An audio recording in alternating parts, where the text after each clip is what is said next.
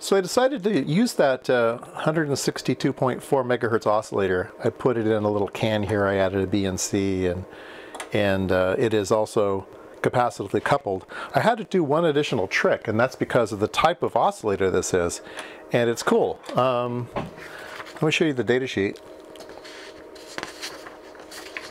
It is an ECL part, ECL, so not very popular these days, but emitter coupled logic, and it was a very, very fast logic series, and it ran on negative voltage. It ran on 0 to negative 5.2 volts, and so this oscillator is an ECL oscillator. So you'd think, well, you can't use that, negative voltages, that'll be kind of a pain, but you can do a trick. But let me first look at the data sheet here. It has 1 nanosecond rise time, so this is going to output really sharp edges, which means I'm going to get a really nice harmonic series out of it. So, so what's the trick that I had to do? Let me write on the back of this. So normally these things have 4 pins, and one goes to +5, and one goes to ground, and one goes out. And this one's not used, all right? And generally, this pin, this negative pin, is actually soldered to the case. So the ground is also the ground for the shield. Well, this part's different. This part looks like this. It has 4 pins, all the same, except this pin is soldered to the case and is labeled 0, and this is -5.2, and this is out. All right. So what I did was I put in a capacitor here, 0.1 microfarad. Is that on camera? Can't see. There we go. And instead of driving it with this and this, I'm going to drive that at 0 and this at +5. And it doesn't matter. This is still going to be negative reference to that one. So, so that's the way it's wired. And it would normally output 0 to -5. But since I'm capacitively coupled, it outputs exactly the same as it would if it was a +5 part. So, so that's what I have wired in there. And so I'll show you a close-up of this. It's got a little 0.1 microfarad surface mount part jammed in there. So let's go take a look at it on the spectrum analyzer, and it has a surprising spectral output. Let's hook up the 162.4.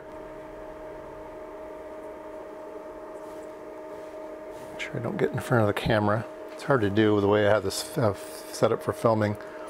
Let's do 500 megahertz and a 1 gigahertz span, so that's the full range. And you can see we get lots of harmonics. And it's an interesting harmonic series. This is the main harmonic. And then the second, third, fourth, fifth, and sixth harmonics are visible here. And the fifth harmonic is actually larger than the primary. The fundamental. So very interesting. And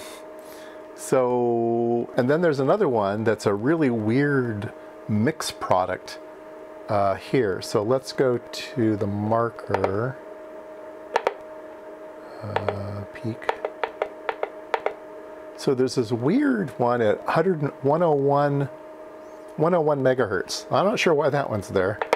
We have 162.4 is there, and then twice the frequency, 324, 487, 650, 812. So the 812 is really interesting because it's higher than the 162.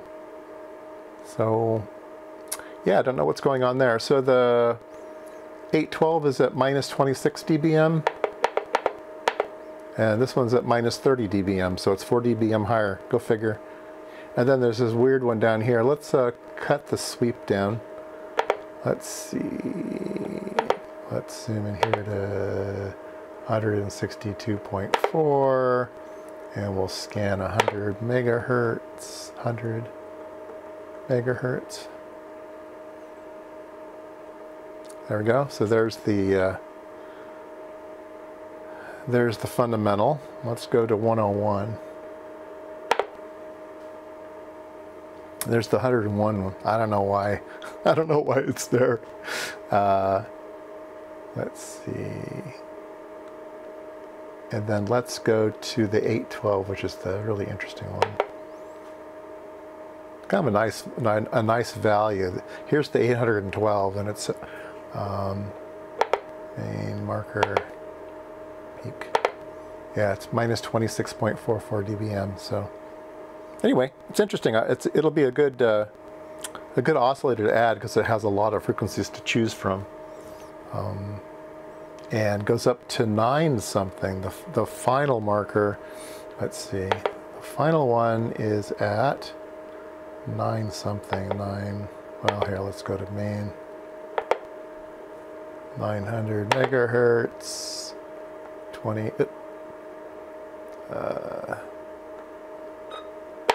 Let's see, 900 megahertz.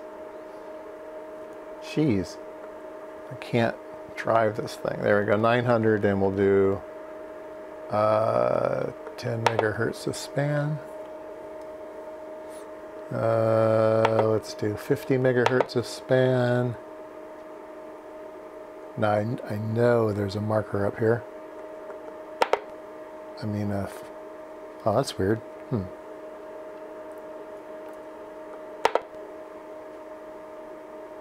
Let's see, there's our 812.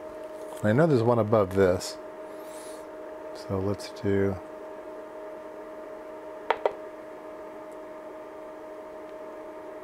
I could have swore. Maybe it's the spur that I was looking at. That's weird. 500 megahertz. 1 gig of bandwidth. Yeah, there's this guy up here. And so let's go figure out who he is. Marker, next peak. He's at, 973. That's why. So we can do marker to center. There we go. He's just right on the edge. Main span 10 megahertz. Yeah, there he is. He's just tiny. And marker peak. He's at minus 45 dBm, so he's pretty low. But the other one's up to 812. Boy, those are great, nice and healthy. So it'll be a good addition to the to my SMA series.